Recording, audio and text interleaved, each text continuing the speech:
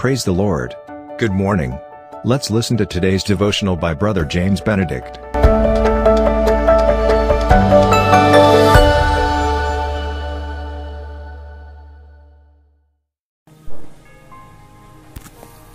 I greet you all once again in the mighty name of Jesus Christ, the very name which gives us joy, peace, and restoration.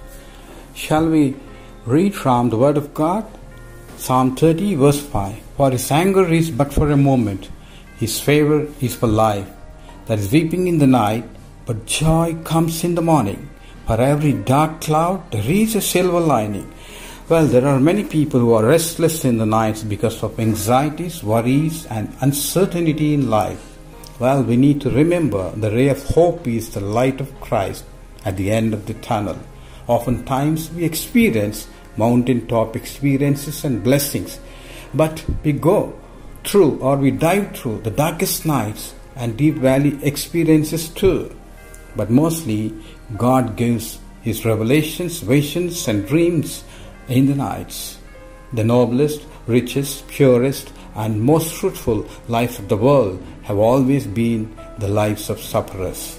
There are elements of loveliness in the depths of every human soul, which the fires of pain alone brings out.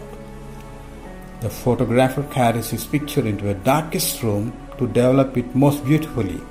More the darkness, better is the image. So God often takes His children into chamber of pain and draws the curtains while He brings out the futures of His divine own image. Yes, Lord, we know for every storm we have a rainbow in our lives. When we are your children hearkening to your voice, you chasten and afflict us so that we do not drift away from your path. May your grace be upon us and your mercy surround us as we confess our sins in order to experience the fullness of joy and restoration in our lives. In Jesus' mighty name we pray. Amen.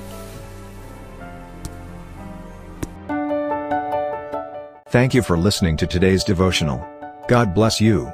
Have a blessed day. And always remember, Jesus loves you and cares for you.